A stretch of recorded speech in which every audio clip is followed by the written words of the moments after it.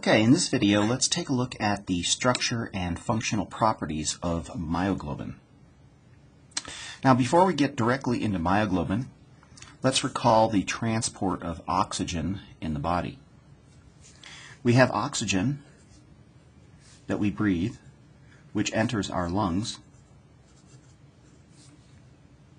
The oxygen is transferred across the epithelial lining of the lungs, enters the blood, and enters red blood cells.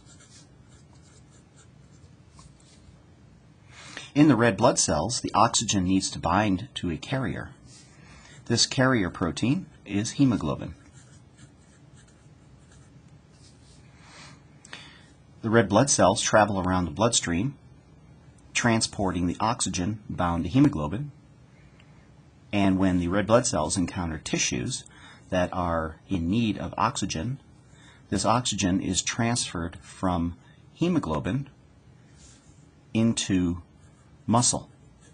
For example, muscle is a very high user of oxygen because of its need for energy.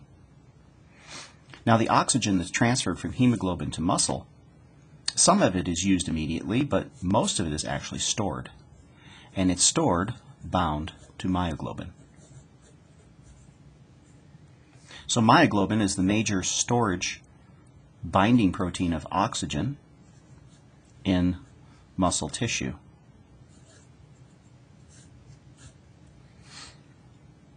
Now let's take a look at the structure of myoglobin. Myoglobin is a single polypeptide.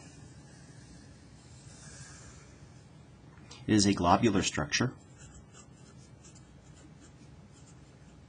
which means that it has a lot of alpha helices that fold back on itself.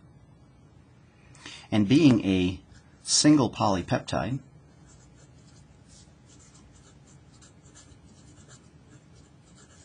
it has the storage capacity for oxygen bound to what's called a prosthetic group.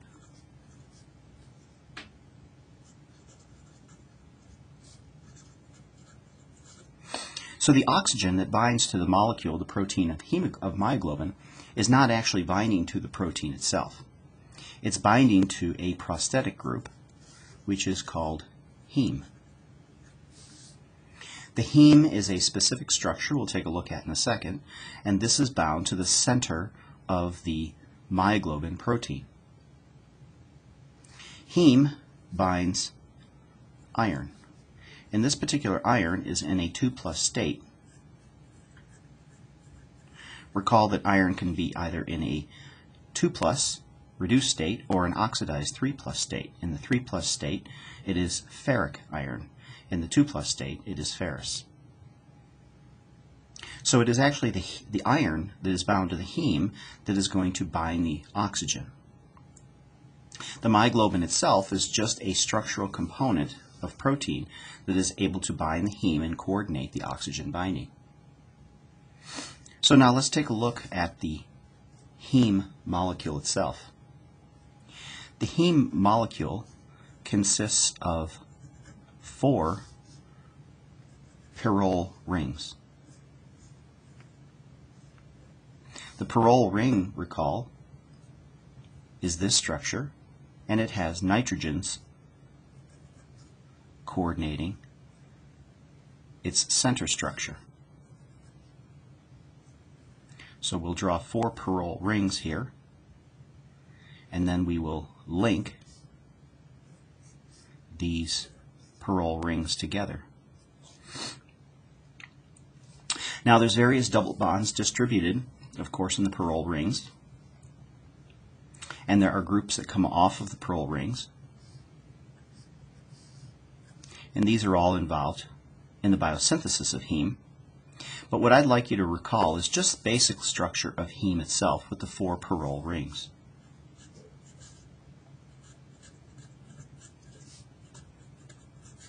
The importance of the pyrrole rings are the nitrogens on these rings face inward. These nitrogens then can be a coordinated binding site for iron in the center.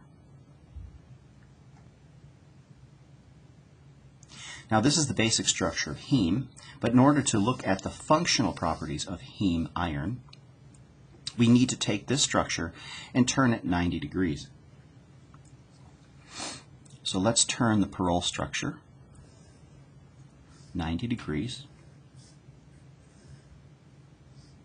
and we will place our iron in the center here because of the nitrogens that are coordinating this interaction with iron to hold it in place. Now the primary interaction of heme with the protein myoglobin is going to occur through a histidine amino acid.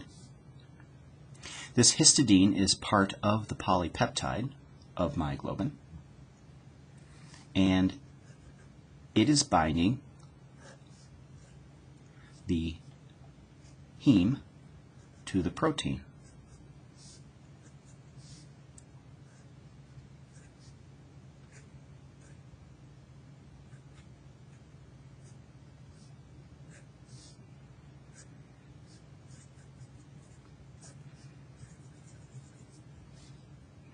For example, here is our side chain of histidine, and notice that the nitrogen is now able to bind to the iron because the iron is in a 2+ state. So in addition to the nitrogens on the Perol rings binding and coordinating the binding of iron into the heme structure, this iron is also bound covalently to a histidine residue in the polypeptide backbone of myoglobin. So this is how the heme is anchored within the structure of myoglobin. Now what we have here is an opportunity for oxygen to form the final and sixth bound substance to iron. So we have 4 binding sites in the Perol rings. We have a 5th binding site with the histidine side chain. And now the 6th binding site on iron can be occupied by oxygen. In this structure, the oxygen is very stable, bound to the myoglobin structure. Now the stable binding, what this really means is high affinity. Now, high affinity binding of oxygen to myoglobin makes sense because we want to make sure that our myoglobin is fully saturated as much as possible with oxygen so that our muscle tissues are not deprived of oxygen. So, in order for this to be true, we need to have our myoglobin have very high affinity for oxygen binding. So recall our kinetics. If we say our ligand equals, in this case, oxygen, if our protein equals myoglobin, the kinetics of this reaction is going to be oxygen plus myoglobin to form the oxygen myoglobin complex. So here's their substrates in our reaction. Here's our product we're forming. Now, of course, there are rates of association, K1, rates of dissociation, K2. Now recall that the Ka, which equals the association constant,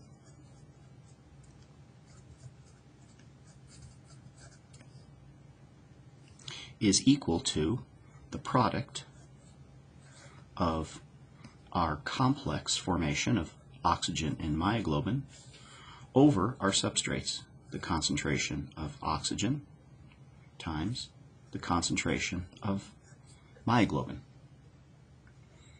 This is our association kinetics. This, of course, equals the association rate over the dissociation rate. So high affinity binding, if we apply this equation, indicates that we have a large amount of oxygen myoglobin complex formed relative to the concentration of oxygen in myoglobin. So this means that the reaction is being driven to the right. So high affinity means greater product formation, which equals a very high association constant.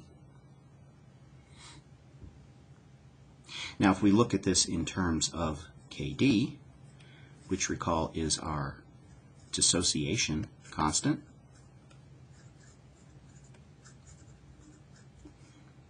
the dissociation constant, of course, is the reverse reaction.